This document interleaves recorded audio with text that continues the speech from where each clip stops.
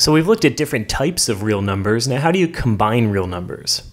Well, we're going to combine real numbers by using something called a binary operation. So a bicycle has two wheels. So a binary operation uses two numbers. And here's how it works. So let's look at addition.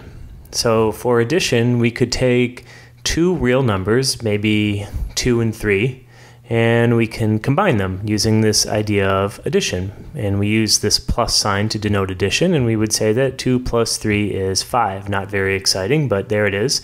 This plus is a binary operation because it takes two numbers and produces another real number.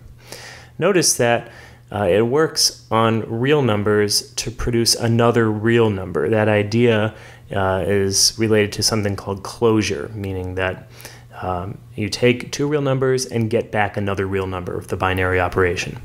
And we can do this with other types of real numbers. We could do it with, 3/4 minus 1/4, and we could say, okay, well, that's the same thing as 2/4, which is the same thing as a half, but these are all real numbers. Okay, now this is a minus sign here, so you might be wondering, well, why do I have this under addition? Well, subtraction is really just like addition. Let me show you. 3/4 minus 1/4, that's the same thing as 3/4 plus negative 1/4. So we can think of subtraction as addition in a certain way. So this, again, acts as a binary operation. Another binary operation you might be familiar with is multiplication. So for multiplication, we could take any two real numbers. Again, maybe start with 2 and 3. So we have 2, and we multiply it with 3, and we would get 6. And this little dot here is what we use to represent multiplication. You also sometimes see it with parentheses. 2 times 3 is 6. Or with an x, although x is you tend to want to use more for variables, so it's probably best to avoid using an x for multiplication. You're better off sticking to parentheses or the dot if you have to.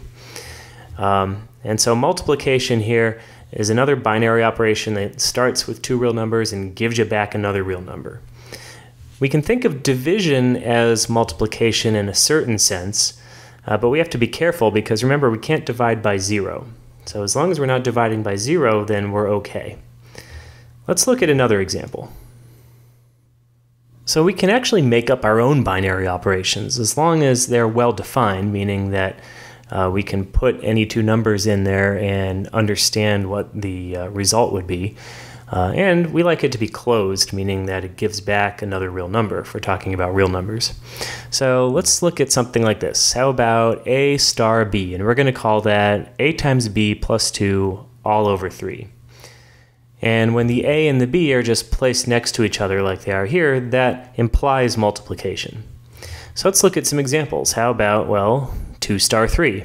So 2, and then I'll write a star here, 3. So the 2 is playing the role of the A, and the 3 is playing the role of the B. So if I look at this, that would be 2 times 3 plus 2 all over 3. Let's see what that would be. So this will be 2 times 3 is 6, so that would be 6 plus 2 all over 3. 6 plus 2 we know is 8, and so this is just 8/3. So you see how this works. We could do this with other real numbers. How about if we tried something with fractions? Try something that's maybe a little bit more exciting than just plain old integers that we've been working with. How about if we do 1/2, and we'll star that with, I don't know, how about 3/4? Let's see what this looks like. Okay. So now, remember, the 1/2 is playing the role of the A, the 3/4 is playing the role of the B. So this would be 1/2 times 3/4 plus 2 all over 3. Okay? 1/2 times 3/4, well, we'll multiply fractions. We multiply the numerators and we multiply the denominators. So 3 times 1, that's 3. 4 times 2, that's 8, plus 2, all over 3. And if we would like to combine these, we would want a common denominator. So one way to do this would be to just simplify the top first by making this have a common denominator of 8 and then adding them. Another thing you could do is multiply everything by 8. So if I multiply 3/8 times 8, I would get 3. If I multiply 2 times 8, I get 16. And if I multiply 3 times 8, I get 24. So all I did was just multiply everything by 8. You're allowed to do that. Multiply everything top and bottom by 8.